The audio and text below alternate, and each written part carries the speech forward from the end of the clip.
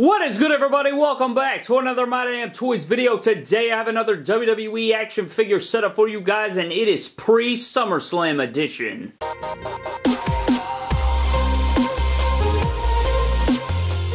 Alright guys, so today's video is another WWE action figure setup for you guys, and I was going to do actual SummerSlam, but I feel like we're not quite there yet, so I'll probably do another one for SummerSlam, but here we have a pre-SummerSlam edition, so this is not the event itself because there's so many more matches that could be added to the card, so this is just pre-SummerSlam. You know, it's right around the corner, cannot wait for it. It should be called Summer Scam, as JD from NY calls it, because I'm not that hyped for it, guys. I just feel like we're getting a lot of matches that we've seen, and I don't know. I'm just not very hyped for it. Hopefully, I am, you know, wrong about the pay-per-view. I hope they prove me wrong. But anyways, guys, let's get straight into this awesome action figure setup. So I guess we can start off on the corner right here, guys. Outside the MDT General Manager's office, we have the Bar right here. You know the Bar is taking on the New Day on the next episode of SmackDown Live. The winners will go on to fight the Bludgeon Brothers at SummerSlam for the SmackDown Live Tag Team Championships. Since the Bar, you know, haven't really been on TV for months, and the New Day has seen their day, obviously.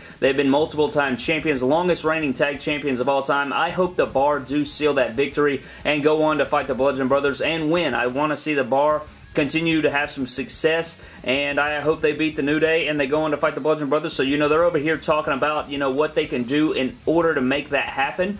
Just beyond that, we do have the charismatic Enigma. Not very charismatic right now, guys. He is over there on the doctor's table in the medical equipment area because, you know, he's been getting slammed by Randy Orton every single week. Randy Orton has just had his way with Jeff Hardy, beat the piss out of him, you know, yanked his ears off, and all that good jazz. So he is just over there trying to rest up for their match going into SummerSlam. I think that we will end up having a triple threat United States Championship match between Randy Orton, Shinsuke Nakamura, and Jeff Hardy. What a great matchup. That seems like a fantasy match, so I think that'll be great. But Jeff Hardy over there trying to heal himself up. Here in the middle of the setup, we got a lot of stuff going on right here, guys. We got the Big Dog Roman Reigns, the Monster in the Bank Braun Strowman, and Brock Lesnar all getting into it right here. You can see Braun Strowman getting held back by Heath Slater and Bobby Roode. We got Bo Dallas, the one half of the B Team and Raw Tag Team Champions, holding back the Universal Champ Brock Lesnar. Of course, he would blow through Bo Dallas, but I didn't have enough jobbers.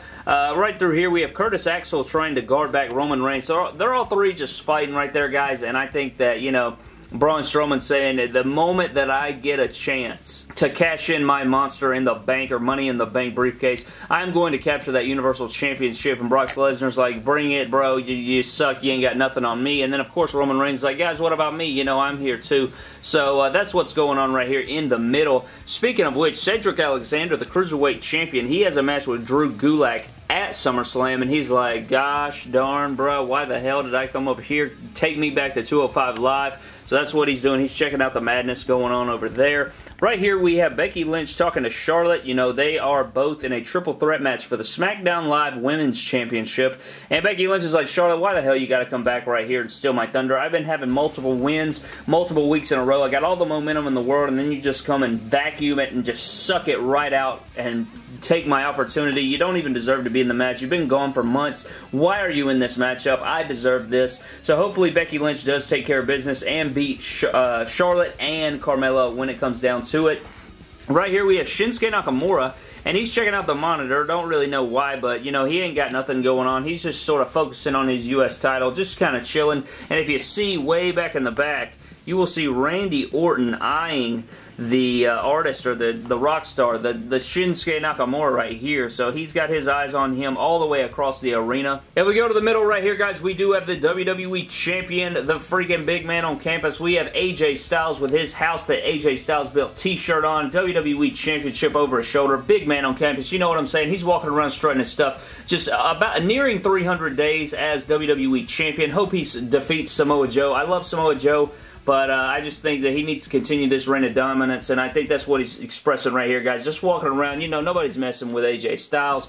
Over here, we have the Raw Women's Champion, Alexa Bliss, hiding from Ronda Rousey because she knows that come SummerSlam, there's no way she's going to still be champion, guys. Ronda Rousey needs to come in there, beat the hell out of Alexa Bliss, take her championship, and move the freak on. So that's what we got going on right there with Alexa hiding in the corner. If If we come across the hallway, you will see Finn Balor, and I think this is what's going to happen, guys. He is going to channel the demon. He's going to, you know what I'm saying? We saw him lose to Baron Corbin in a match, and very dumb that they're going to fight at SummerSlam. This is just what I see happening. I think that Finn Balor is going to summon the demon. That's what he's doing right here. He's summoning the demon for SummerSlam.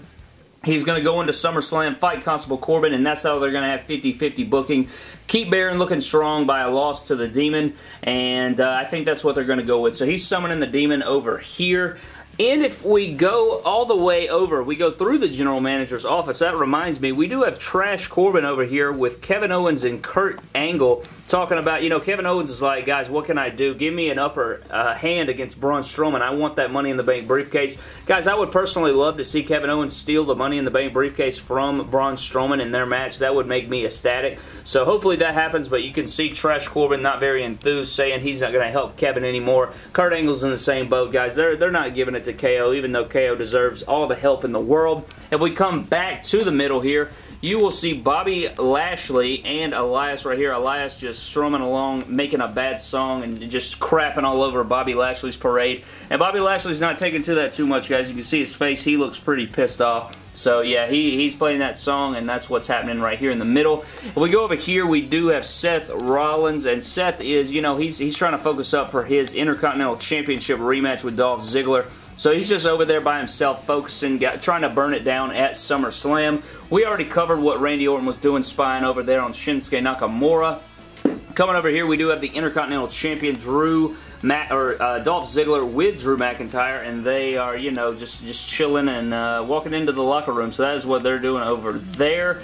In the back here, we do have Samoa Joe just sort of chilling out. His butt's not even touching the seat, if you want to get a good glimpse of that. So he's just back there chilling, doing his own thing. Samoa Joe trying to get focused for his first WWE Championship opportunity come SummerSlam against AJ Styles. And then to finish off our setup, guys, we just have the Bludgeon Brothers chilling in the back. You know, they're not worried about the bar. They're not worried about New Day. They're doing their own thing. And, you know, they're just chilling in the back, just watching over the roster and watching everybody else panic about SummerSlam. And they're just chilling, and I hope they lose those SmackDown Live Tag titles to the bar. But anyways, guys, that pretty much does it for this WWE figure setup pre-SummerSlam edition. Let me know down in the comment section below your favorite portion of the setup. I enjoy these a lot. They're really fun to make and set up and stuff, so I hope you guys enjoy them as well. Be sure to follow me on Instagram and Twitter at MyDamnToys. I think today is the day, guys. I think today is the day where I get my freaking new phone, and it's going to be excellent. I can finally get onto Instagram and chat with you guys and just be up to date, because I feel like I'm so lost without my phone. Like, my God, I can't get on there and chat and keep up with the channel and everything. So I just have my computer, and it's just not the same. So I definitely am going to be happy to get my phone. But subscribe to the channel for more epic WWE figure videos, and I will see you guys in the next video. Thank you.